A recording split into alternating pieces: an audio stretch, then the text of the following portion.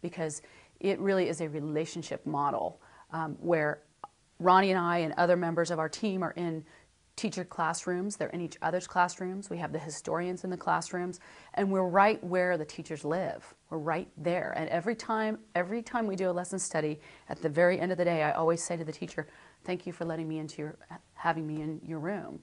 And you can just kind of see that they're very proud of their kids in their classrooms, and that's where we should go. You know, if we want to change what they're doing, that's where we need to change it, is right there. Where they, we interact with the students when we go into the classroom, we interact with the curriculum, and it's all very hands-on, and it's hands-on right where it should be, right where the kids interact with the content. They ask you to list the roles, what everybody's title is and what their role is and how much time they dedicate, and you do this nice little chart and you put it in the grant and you submit it. And if you don't submit it in such a way that you even have a percentage of somebody's time, Mimi's going to spend 10 hours a week, or the historians are going to do this many hours, the readers can actually mark you down for that in your grant application. But what I think that people should know is that as you start working on this grant, those roles and those relationships in that amount of time changes based on what starts to happen in the grant. So at the beginning, we use the model that most Teaching American History grants use, where we have scholars come in, and historical scholars and Pulitzer Prize winning historians and these academics who are very much into the research of what they're doing, and their knowledge is incredibly important to us and it helps guide our content. But what we have also discovered is that they come in and they want to give a lecture as though they're lecturing to a room of graduate students.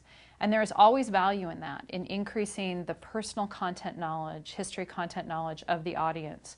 But we've also realized that we need a historian who can be in a little bit more flexible role, who isn't just giving a lecture, but who is helping the teacher to grapple with their own misconceptions as an adult learner, because they then have to translate that for the students. And so we find that we need multiple historians and multiple faculty members in multiple roles. And sometimes you go through a few and it's not really comfortable and you have to figure out how they fit into those roles. And so I think that somebody like Mimi, who works with us on a regular basis, and Mimi and I talk almost every day. We correspond by email, we talk multiple times during the week. Her historians, we may not converse with them as often, but they have to be apprised as to what's going on. So you need a very clear communication stream with all of those people. And then you need to be flexible as to how people are fitting into the grants. So having that relationship with historians that you can ask what seem like simple questions of them, so that teachers can really begin to organize those thoughts and that information in their head, so that when they do teach their lessons, it's very clear to their students.